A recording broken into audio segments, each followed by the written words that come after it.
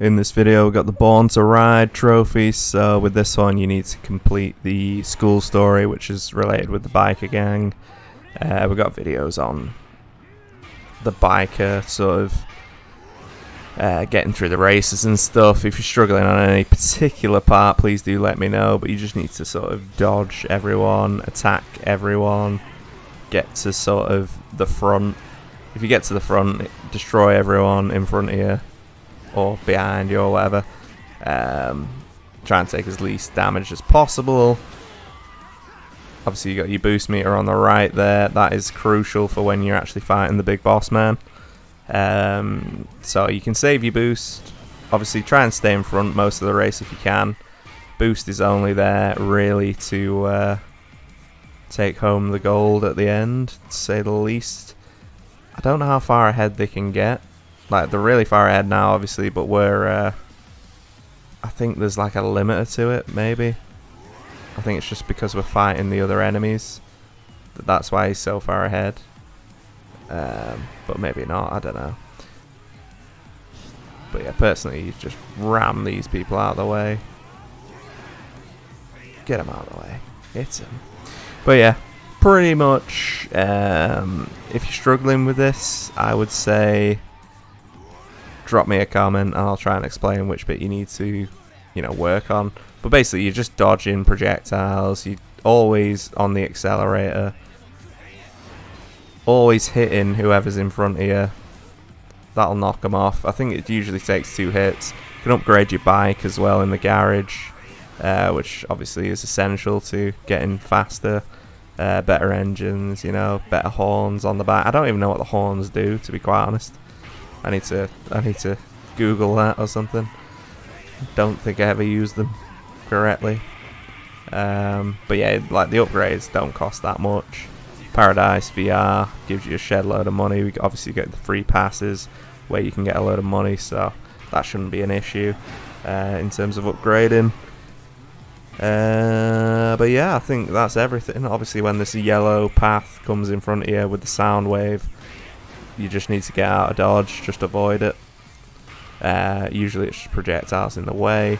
As soon as you get up to the boss man, after you've defeated all of his people, you should get in front of him.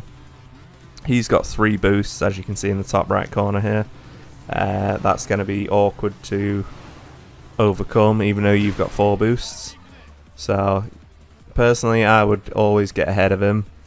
Your race is 5,000 meters, so yeah, keep hitting him, keep agitating him. I don't think you can knock him off his bike like the others, but you can slow him down by just doing that, and it also stops him from doing most of his attacks. So like, as long as you're ahead, just keep bashing him.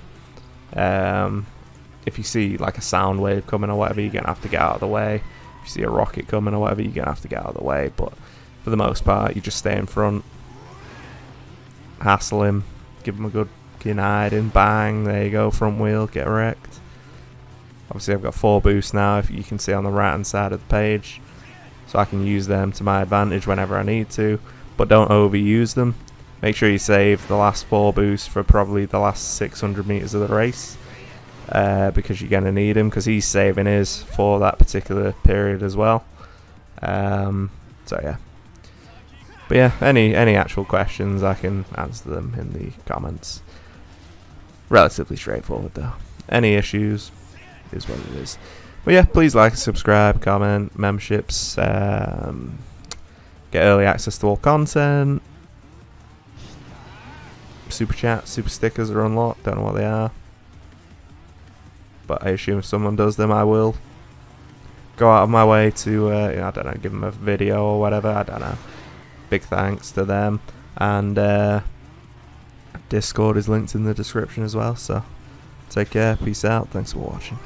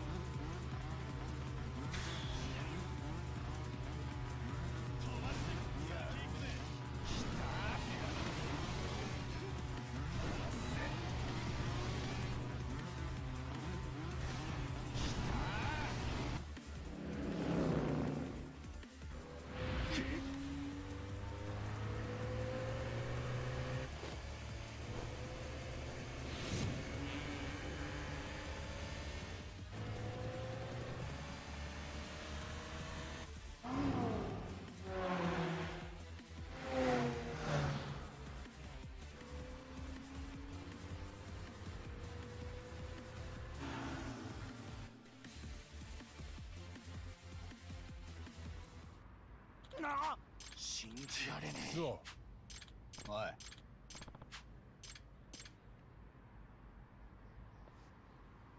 八神。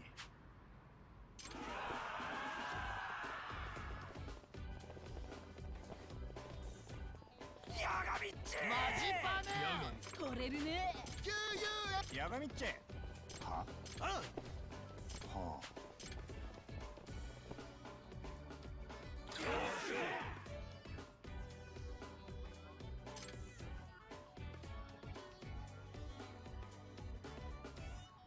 八神。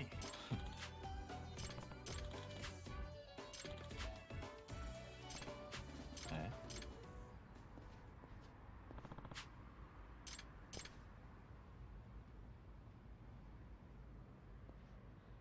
みんな、早速だが最後の俺がメイドインヘブンに加入し、お前らと命がけのデスレースは楽しい。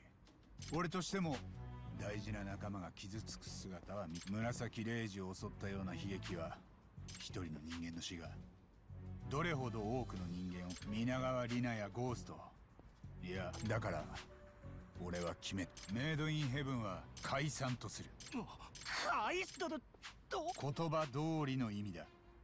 なんだよそれ。そうだよ八神。言ったはずだ。だがよ。いや違う。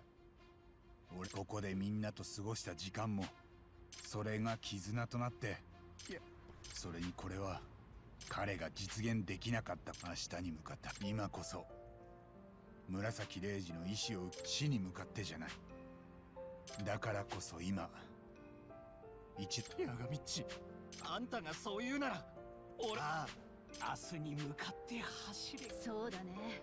みんななんだ。俺は認めねえ。八神、てめえまで俺から走りを取りスオ、ふざけんじゃねお前自分が何言ってるか分かってんのか。お前自身が。え。うるせえ。奪わす八神。そうか、分かった。だって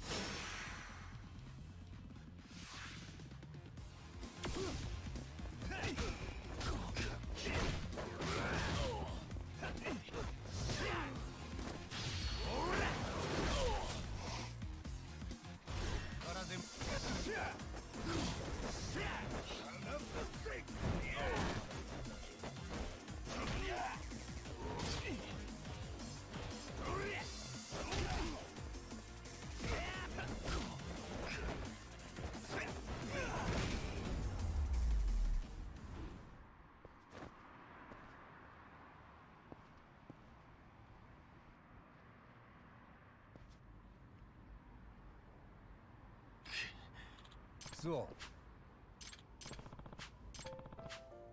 うの。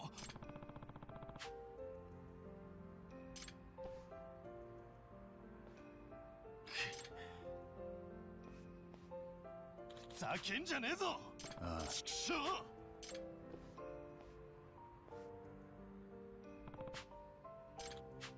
そうああの。だがそんな。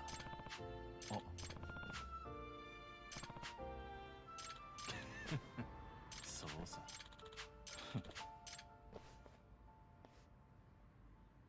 そう君なあ。え畜生。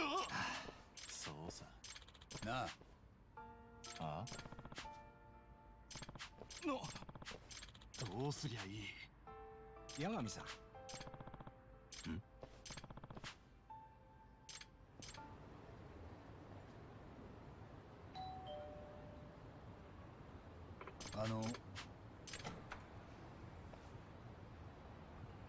何なの？お願いします。いきなり何です？いえ、何なの？何言ってるの？母さん、そうお願いします。そんな。え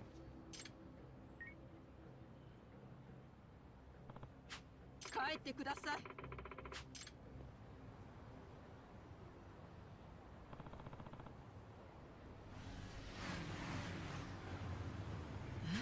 何？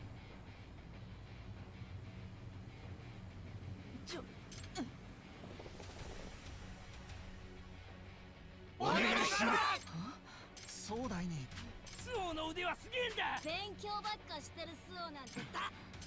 ご覧になりましたか。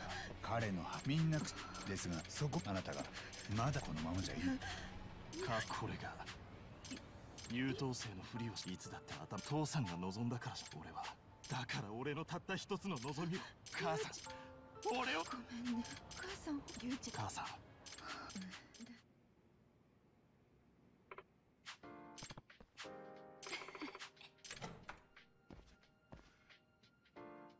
お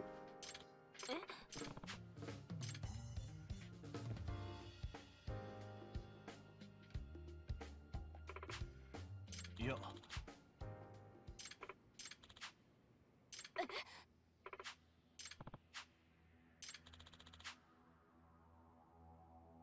察するに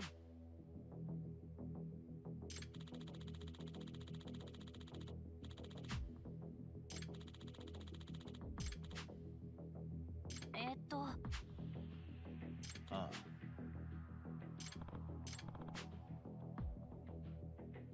え、つまり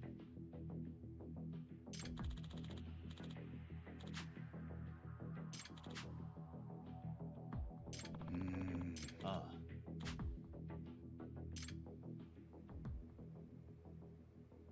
あ、なあ、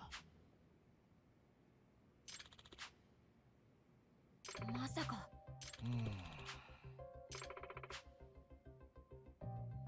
いや、